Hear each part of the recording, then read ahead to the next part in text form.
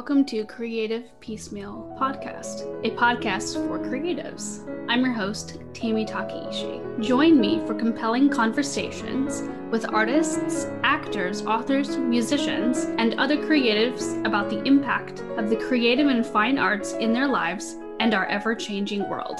Thank you for listening.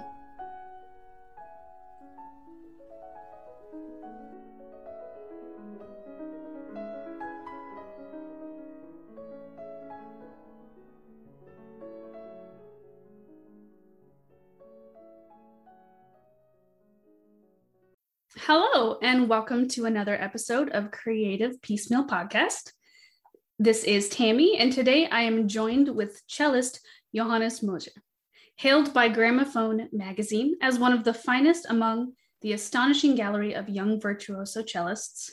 German-Canadian cellist Johannes Moser has performed with the world's leading orchestras, such as the Berliner Philharmoniker, New York Philharmonic, Los Angeles Philharmonic, Chicago Symphony, BBC Philharmonic at the Proms, London Symphony, and more. He's a dedicated chamber musician and currently holds a professorship at the prestigious Cologne Hochschule für Musik und Tanz. Welcome to the show. Thank you very much. Thank you for having me. It's exciting to have you on this show. I follow you on Instagram, and it's always very interesting to watch your practicing and the way your mind works with that. Yeah, I mean, I'm always torn because, of course, with the open practice sessions that I do, I offer an unrestricted view behind the scenes. And often, as a musician, you wonder, well, do you really want to tell all, show all, or do you want to keep a sort of air of mystery? But then I felt, especially during the pandemic, that it was hard to, well, obviously it was hard to perform, but it was also hard to connect with people because we were all zoomed out. And I felt, well, why don't I take it to the next step here and just open up my practice room? And that's been resonating quite well with people, it seems. And I do those live. So there is no makeup. There is no, retouching. There is no editing. It's just what it is. And I can tell you that I'm very focused during these sessions, as you can imagine. So that's also an added benefit for myself. But I do enjoy sharing that online for sure. Yes, I think it's really neat. It's a wonderful way to really be transparent about the struggles and the triumphs in terms of practicing everything from the little stuff, but also even the physiology of playing and practicing and, how you sit and where you put the bow on the string. And great for not only younger players, but also for people who are more experienced and thinking, okay, how can I up my game? Yeah, there's that element for sure. I think people can distill from it what they like, and I've had some good feedback. Actually, people send me messages and ask, well, I saw this on your practicing session. Why do you do that? And then, if someone comes back with an interesting question, of course, I'm more than happy to answer it. That's the great benefit of social media. It's that it's not a one-way street, but actually you communicate on sort of a level playing field, if you want, if you wish. And that's very nice for me because, of course, that in a time when it's hard to go out, it adds a sort of personal touch to the whole thing. And it's not just, you're not just broadcasting into the unknown nothingness of the internet, but it seems that it reaches people. So that's good. And you recently performed in London. Would you like to tell us a little bit more about that? Well, the London Proms, of course, are an institution that is legendary. And before such a performance, usually you schedule trial performances, with other orchestras and in other cities, and you build up to the event. And in this case, of course, there was no building up because there is no season going on at the moment. So the last concert I had played was like 7 weeks ago, and to get from the point of, let's say, 0 to 1,000 in 1 second was just really quite tough to build up to.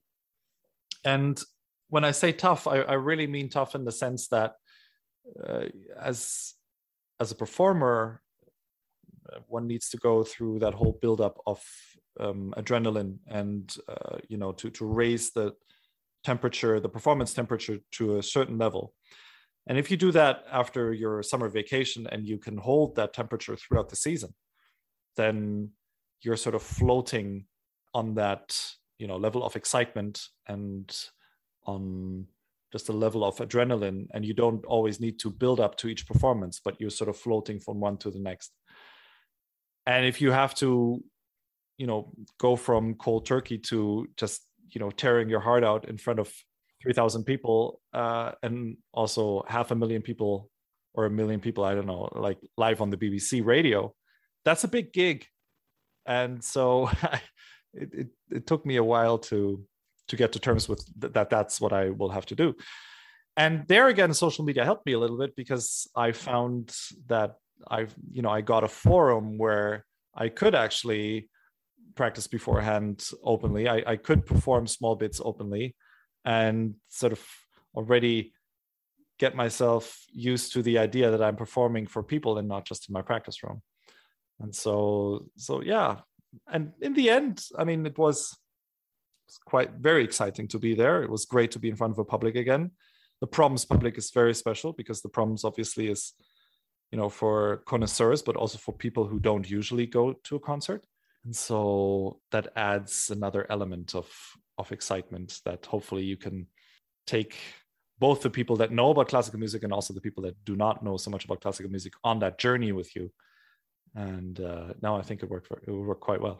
Yeah, and I'm sure not only is it just a special honor to play for the Proms, but also I'm sure it was emotional after the kind of years that creative artists have had lately. Yeah, for sure. And the orchestra felt the same. I mean, last year there was no Proms, and now there was a Proms again. So that was for sure an emotional aspect as well. And everybody, has had different experience in the last 18 months. And so to sort of generalize or to say, who takes the prize for the biggest suffering, it's hard to say. I mean, it's been just so individual. But when you come together at a concert as a collective, then suddenly you have all these individual stories come together at that moment and manifest themselves in the exchange of music. And to have such a unifying experience is amazing. And to have it not just with soccer, which we recently had here, but to have it with music is great. So yeah, I was very happy to be there. It's a beautiful thing for sure to be able to make music. And you've been playing since you were 8 years old. I was wondering, who or what inspired you to become a musician, and why did you pick the cello? The cello I picked because I needed to get away from the violin. So it was my escape route. My parents are both musicians, and I'm now 5th generation in our family of musicians. So it was kind of, family business, if you want. But with music, I mean, everybody has to make that decision themselves and really think hard about that decision if you want to dedicate your life to music, and if that is something that you want to pursue. Because even in years without pandemics, it's bloody hard. It's really extremely challenging, and the travel is very hard. The hours are not necessarily socially friendly, and you never know when inspiration strikes and when you actually feel that you want to work, and then you need to disappoint other people because you've made other plans. It's not the easiest job, and it's certainly not a 9-to-5. And so when I saw my parents live that life of musicians, I got a pretty good idea what it means to be a musician, because they were doing different things. My mother, she was a soprano, and she was a traveling artist, a soloist. My dad played in an orchestra, and so I got to see these two different aspects of musicianship and what it means and how it can be lived in a good way. And at first I wanted to become an orchestra musician like my father, and then I got lucky at the 2002 Tchaikovsky competition in Moscow, and that sort of changed around the plans a little bit. And suddenly I found myself confronted with this prize and what to do with it. And it was really, if that prize did anything, it started a thinking process of what to do with my life, other than, get a good position. And it was a very adventurous time. And, to decide to become a musician is one thing, but that's like saying, well, I'm just gonna study law, but that doesn't mean that you know what you're going to do later on. Like, you can become a lawyer, you can become a judge, you can go into social work, you can work for McKinsey, you can do so many different things. And I think when you decide to become a musician, you need to keep that openness, is that yes, you want to learn everything you can about music, but what you're going to do with it later in life remains to be seen. And I have a lot of friends that studied music that actually ended up working for McKinsey, because it's, being a musician you need a very structured approach to working and to problem solving. And that's exactly what they need in these consulting firms. So yeah, making that decision to become a musician also asks for openness and creativity now more than ever, because now we have less and less opportunity for fixed jobs that you hold between the age of 25 and 70 until retirement. But I think as musicians, you need to have the openness to be versatile and to apply your craft to wherever is possible. And that's what I've been trying to do. And also in being able to adapt to the changing times, and like you're involved in social media, and that's a way to get music across and connect with fans and listeners, or even people are doing online lessons now, and being able to share the love of music and teaching music to people all around the world in different ways, which is always nice. For sure, yeah. If you didn't do music, what other creative art do you think you would pursue? I was always interested in performing arts. So I think the theater or film business would have had me for sure. My mother, as I said earlier, she's a soprano, and my aunt is a soprano as well. And they were both working in the opera world. So I was exposed to the stage very early on, and to staging and what that actually means. And I was always very attracted by that. And I thought that's just a great thing to pursue. And there's this magic moment that someone in Greece discovered 3,500 years ago, is that when you put someone on stage and someone off stage listening, that there is a sort of exchange and magnetism going on between the two. And I guess it dates, far earlier, by just people sitting around a fire and telling stories to each other and singing and, dancing around the fire.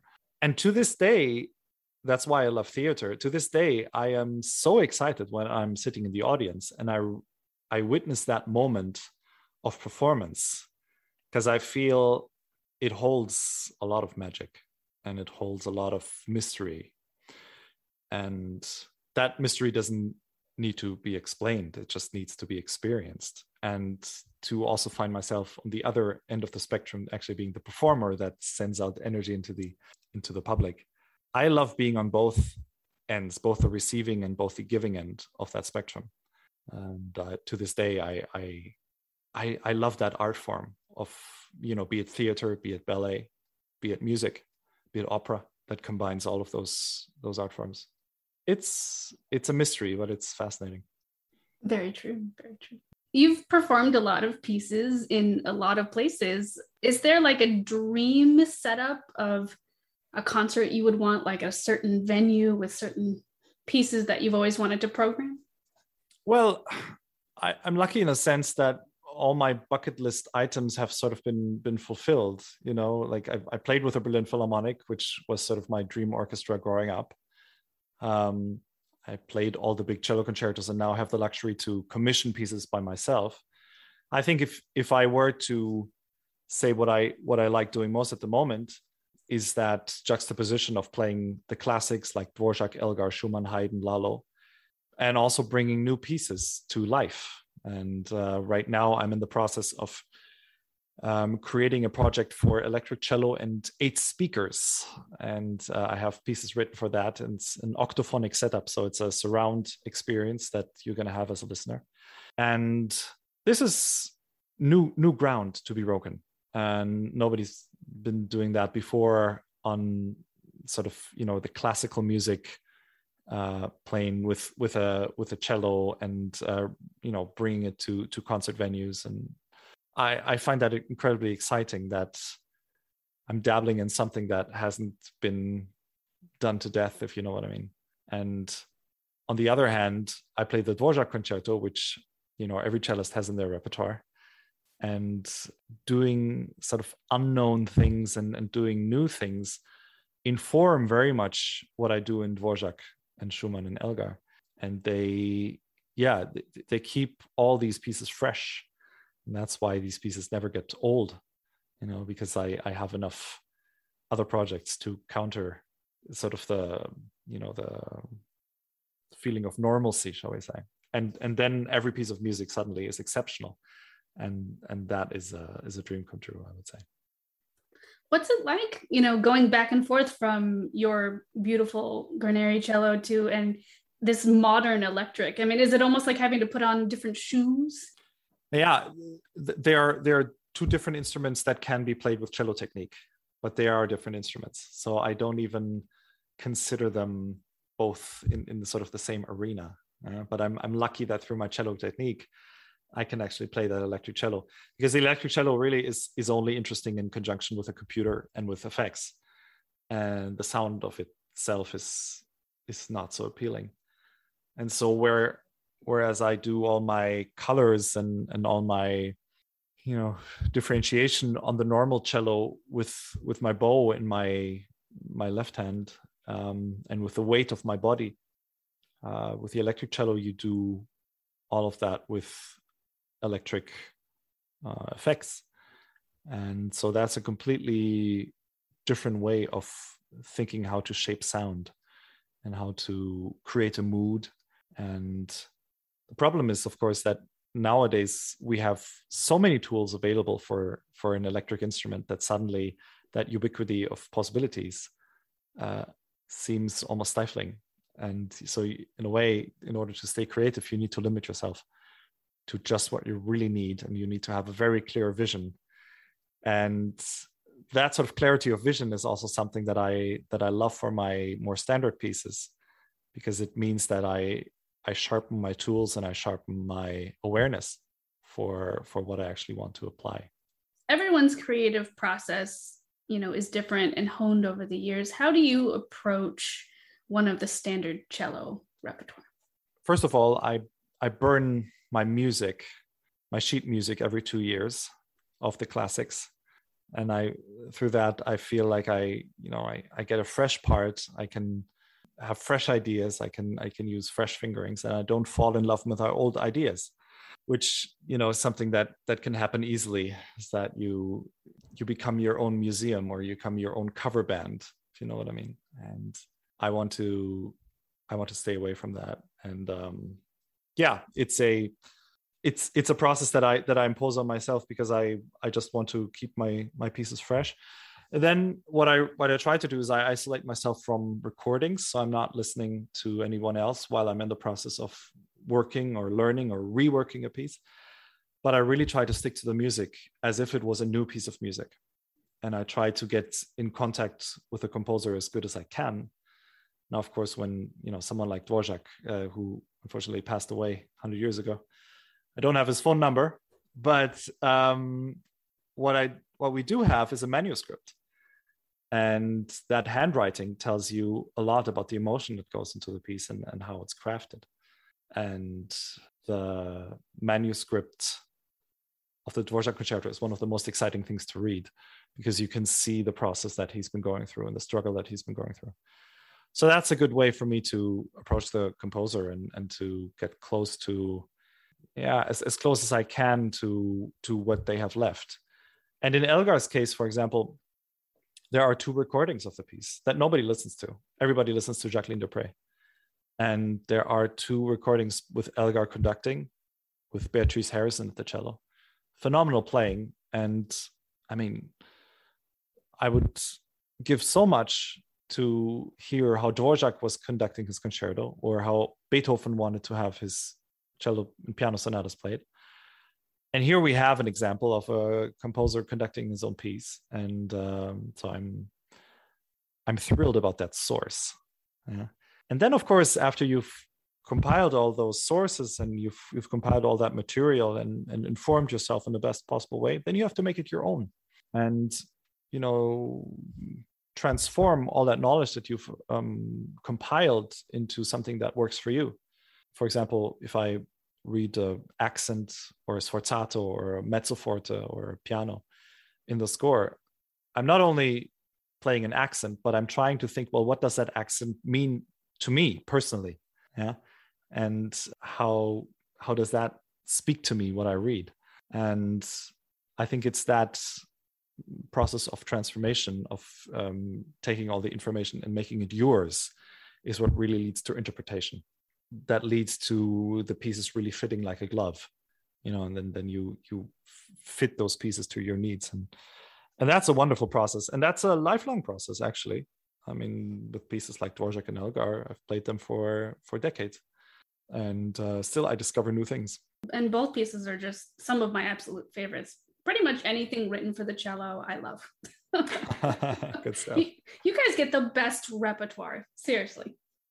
We get good repertoire, and we're lucky in the sense that we had protagonists over the centuries that inspired composers to give us their best material. Because of course, if you're a composer and you have, let's say, within a month, you have 5 great ideas. Well, how do you divide those ideas, right? I mean, do you give the best ideas to the violin or to the cello or to the clarinet or to a symphony or to a chamber piece? And I guess each piece asks for different things. But Schumann once said that each idea comes with its inherent form. And I love that idea. That's why in the Schumann concerto, you have so many different formats coexisting at the same time. In the beginning, it sounds like, you know, just a great aria. And then in the exposition, it sounds very chamber music-y. And then in the second movement, it sounds song-like. And then the tutti going, you know, from the first movement exposition to the second part sounds very symphonic. So he goes through all these different formats within a concerto. And I love that idea that different ideas bring their own form and sort of, you know, can't just be applied without their shell, so to speak. That is certainly wonderful to think about. It sounds like you do a lot of deep thinking when it comes to composers and pieces. I think I do. And it comes also with my second job, which is being a teacher, being a professor at the Hochschule für Musik und Tanz in Cologne. If you want to learn something, you need to teach it, right? So that was a nice thing to discover that that's actually true.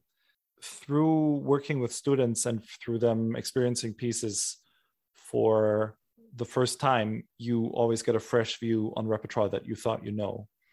And so you bring to the table what you've studied and what you believe to be true. But then to hear it through the ears and eyes and also through the hands of someone else is a very interesting process.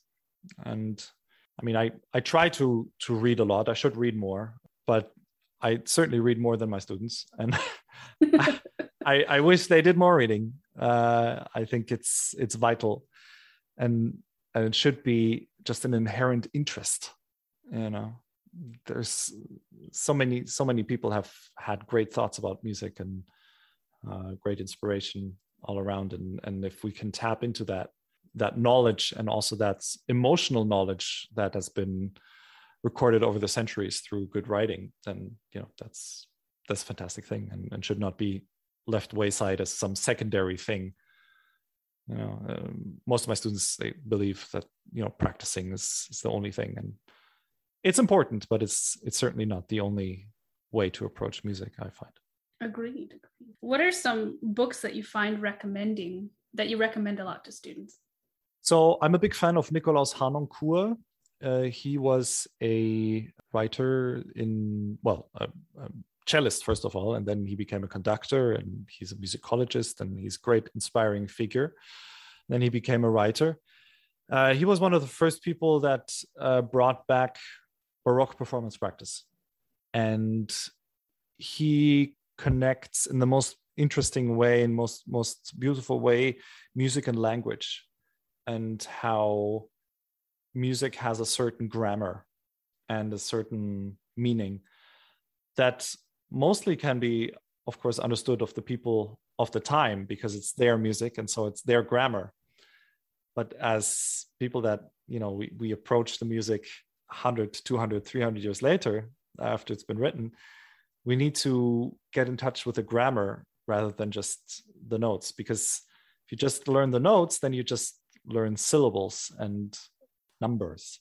And to actually form those syllables to words and to sentences and to poetry, I think that, you need to know the grammar.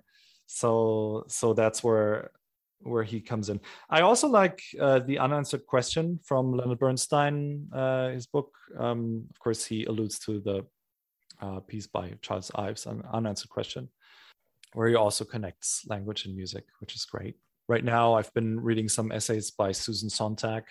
It's a very interesting essay called Against Interpretation, where she vehemently speaks against art just trying to be understood and categorized rather than seeing art as it is and not trying to apply the filter of interpretation, which sort of stands between you and the artwork. And I think that is very interesting for me, because obviously my job is interpretation. Yeah. So how much do I actually bring into a piece from myself, and how much do I just let the music speak? I think that cannot be quantified. It just needs to be an ever changing and ever reevaluated process between you and the artwork. But I do think that if you always approach music or art or painting or books with the question, well, what did the author want to say, or what did the author have in mind, then you sort of distance yourself from the artwork, because you're not just confronting yourself with what's written, but you want to sort of transform what is written into sort of a higher meaning, or distill the meaning out of it. And I feel that sort of puts a distance between you and the artwork. And I really enjoy her writing. It's very incredibly smart and incredibly intellectual. Sometimes I need to read a passage 3 times to actually grasp what she means, but that's me being slow, and so I love the challenge of reading her. I'll definitely have to look that up. It sounds so interesting. The idea, of course, it's so important to appreciate the work of art for what it is. Very interesting for sure. I was wondering, how has your life in the creative arts been different than you imagined? Well, I think that the pursuit of any kind of art, whether it be music or writing or photography or painting, is so much more than just itself. I mean, the process of creating artworks is wonderful, but also it gives you a sharper image of life, and that's what I love about the pursuit of music. Especially, you get a whole new relationship to the sound world around you, and like John Cage said, there is no silence. When you quiet down, you just hear more of your inner self, or you hear more of what is going on around you. And yeah, to have that heightened awareness of your surrounding, I think it's a wonderful thing that at least comes with music.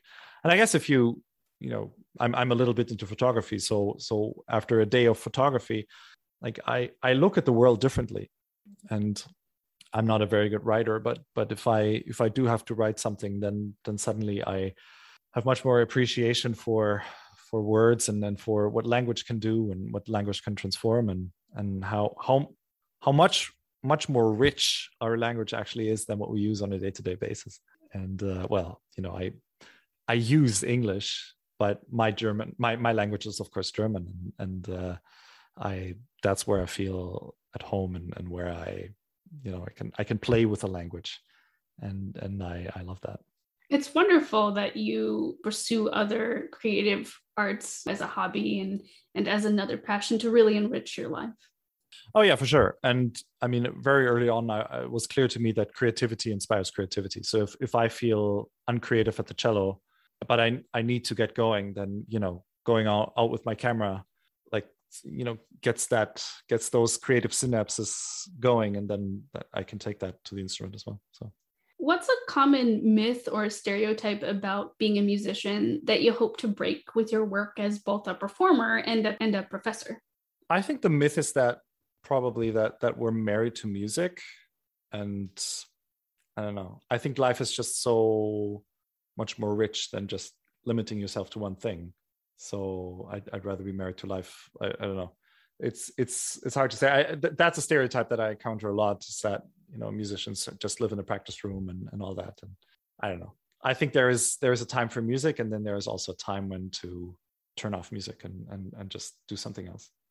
And I think that's important, and that's also what I tell my students, is like, be really focused on your music, but then look around and don't shut out life, which I feel like a lot of youngsters also do. They're like, oh yeah, I stopped with soccer, and I stopped with reading, and I stopped with working out, and I stopped with swimming, because now I'm only going to do music. And I'm like, wow, that's the beginning of the end.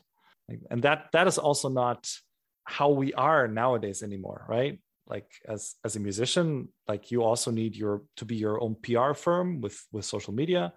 And as a musician, you need to be your own advocate, and you need to be an educator. You need to go into schools and work with youngsters, and you need to be a teacher. And it's just so many different things, so many different hats that you have to wear, that if you limit yourself early on with just being in the practice room, you're not going to acquire the skill set that is required of you as a musician. Very true, very true. It's so important to be well-rounded and cultured and experience life, because then you can bring those experiences back to the music. Because I mean, the composers obviously lived fulfilled lives. They didn't necessarily shut themselves in a room and do music 24/7. Right. Yeah. One final question before we go. In your own words, what does it mean to live a creative life? That's a big question. For me personally, it means when I feel creative, or when I feel like I'm doing something creative, I feel the most alive. And it means that I'm tapping into an energy that is bigger than the sum of its parts. And so no matter what creative avenue I open up, if I'm able to tap into creativity, that sort of mysterious energy field, then I feel alive, and then I feel that ideas come to me. I don't even need to look for them, but somehow they manifest themselves. And to be creative, if it doesn't come to you naturally, then what I like to do is just put two completely foreign ideas, two completely foreign objects, two completely foreign approaches next to each other, and try to make something of it. And marrying these two elements will bring forth a third product, and you've created something. And that is sort of a good exercise if people find themselves sort of stuck with creativity. And yeah, creative life is maybe life itself. Yeah, I feel like if I'm creative, then I don't feel any layer in between myself and life anymore. Yeah, but I'm in direct contact, and that's a good feeling, and something that I don't want to ever give up anymore in my life. Agreed.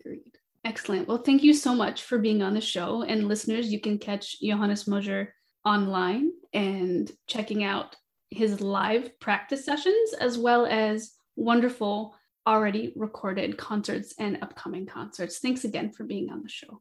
Thank you so much. Thank you. Thanks for listening to the podcast. Like the show? Have a question? Stop by the Facebook and Instagram pages. Links are in the show notes, or search for Creative Piecemeal Podcast on social media and click follow for all the latest.